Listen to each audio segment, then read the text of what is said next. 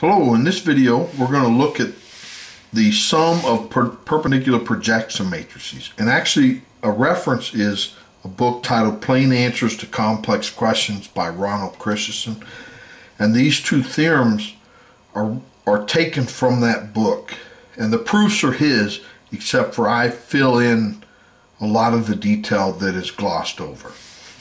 So in Theorem 1, let M1 and M2 be perpendicular projection matrices onto n space. M1 plus M2 is the perpendicular projection matrix onto the column space of the augmented matrix M1, M2, if and only if the column spaces of M1 and the column space of M2 are orthogonal.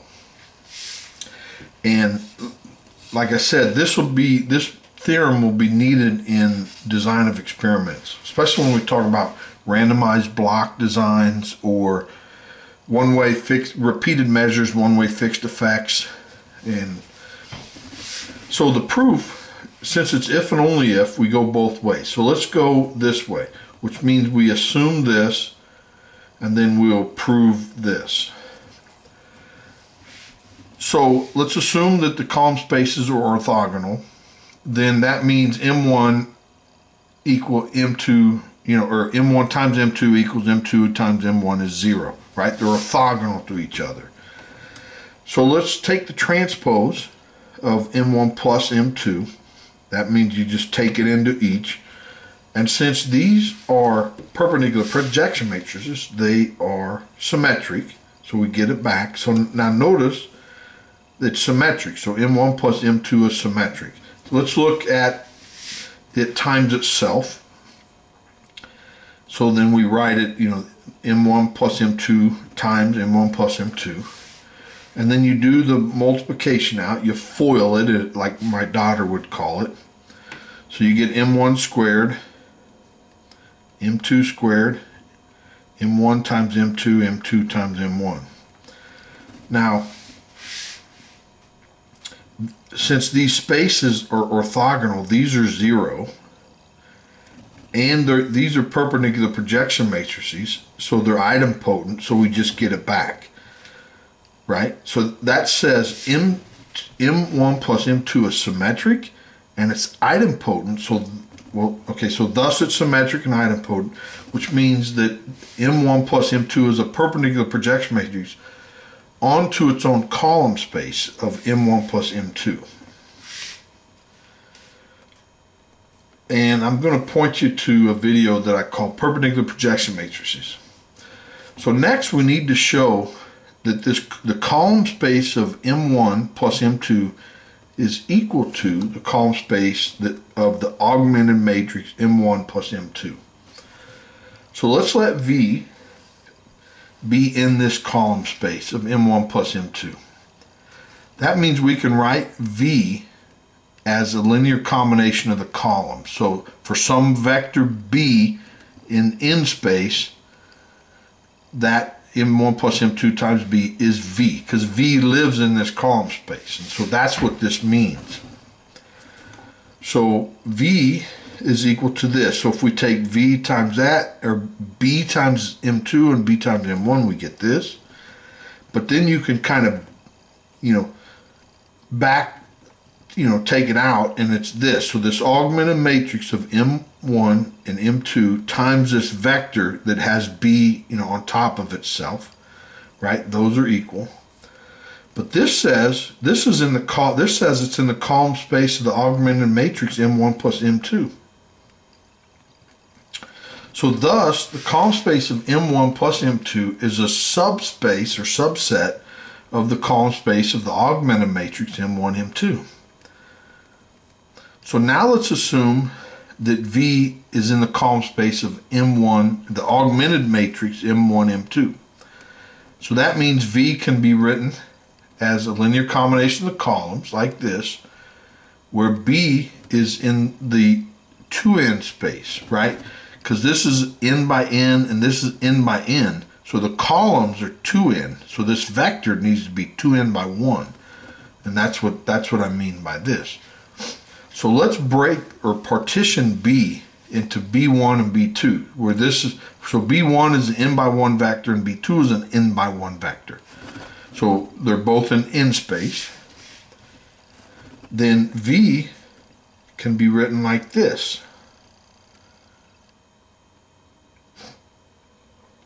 Right? So if this B is B1 and B2, and then when you take this multiplication, you get this. So now let's look at taking M1 plus M2 times V. And V is this vector here. So now let's replace what we know about V, put it here. And now we foiled this in a sense. So that times this is this. This times that is that. And then this times that and that times that, and we get this. But remember, these are orthogonal, so that's 0, and this is 0. And these are idempotent, so we just get it back. But wait, this is V. So that tells us that V is in the column space of M plus 1. Right? We get it back. So thus, the column space of the augmented matrix M1 plus M2 is a subset of the column space of M1 plus M2. And therefore, these two column spaces equal. Which means that M1 plus M2 is a perpendicular projection matrix onto this augmented column space.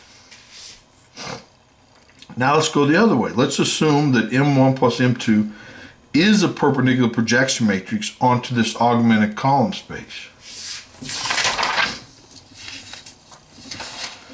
Right? So since it's a perpendicular projection matrix, it equals, if it's idempotent, that's what this property says. And then when we multiply this out, we get M1 squared, M2 squared, and then the cross products. But here, since they're idempotent, that's just M1 and this is M2. And then these come down. But wait, for this, it's idempotent, so these equal. So this has to equal this, but the only way that this can happen is if this piece is 0. So this implies, and I use a star because we're going to refer back to this equation, that M1 times M2 plus M2 times M1 is 0. So this piece has to be 0.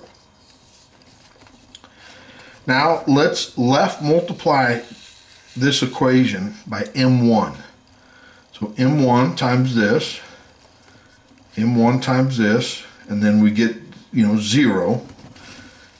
M1 squared, it's idempotent, so we just get M1 back, and then we get this. And it equals 0, right? Now this implies, so if we subtract this piece over, we get this equation. But notice this is symmetric. If we take the transpose of this and then distribute it and flip it, and all these are symmetric, so this is symmetric. So that implies M1 times M2 is symmetric. Right? So M1, M2 is equal to its transpose. But then when we distribute this, we have to flip these around and transpose them, but those are symmetric. So M1, M2 is equal to M2, M1. So if we re-look at star up here, we get this. So M1, M2, but these two are equal. So it's like 2 times M1, M2 is equal to 0. But since both M1 and M2 are perpendicular projection matrices onto the orthogonal complement, they're orthogonal complement to each other, the column spaces are orthogonal, I should say, this is 0. And we're finished. So theorem 2, if M1 and M2 are symmetric, then the column space of M1 and the column space of M2 are orthogonal, and M1 and M2 is a perpendicular projection matrices, then M1 and M2 are perpendicular projection matrices. So if all this holds here, then these are perpendicular projection matrices. So we must show that M1 and M2 are idempotent. So if M1 plus M2 is a perpendicular projection matrix, so it's idempotent. So this equals, and then you FOIL it out and you get this. But M1 and M2 are symmetric, and their column spaces are orthogonal. So that says each of these are 0, so then these are 0. So that says we get, so if we look at this right here, and since these are 0, we get this. Now, if we take the mu2 to subtract to the other side, and then subtract the M1 to the other side of this and this, we get this equation here. Now, the column space, so those equal. So these two matrices, so the column spaces are the same, right? They're equal. So the column space of this equals the column space of that. Now note that the column space of M2 minus M2 squared is equal to this. You know, you can just left factor out an M2. So, but this, note, is a subset of the column space of M, right? It's a linear combination of M. So it has to be a subset of the column space of M. And M1, M2, if we right factor out an M1, we get this. And this is a subset of the column space of M1, right? So this is a linear combination of columns of M1. So it has to be a subset of the column space of M1. So this implies that this column space is perpendicular to this. And why is that? Because one of our assumptions is that the column space of M1 and the column space of M2 are orthogonal. So any vector in here is orthogonal to any vector in here. And we just showed that this vector is in M2 and this matrix, and these vectors or these columns or this matrix is in M1. So that means the column spaces have to be orthogonal, because that's by assumption. Well, the only vector space orthogonal to itself is the 0 vector. So that says M2 minus M2 squared equal, which is equal to M1 squared minus M1, has to be 0. It's the only way that that property can hold. And if these are equal, so this equals 0. So if we add M1 over to the other side, that says M1's idempotent. And then we can use the same thing here that says M2 is idempotent. And so we're done. So we've shown that they're symmetric and idempotent, so they have to be perpendicular projection matrices. Alright, well, that's all I have for this video. Hopefully you enjoyed it. I sure did. Please like the video and subscribe so you don't miss the next one. Thanks. Bye.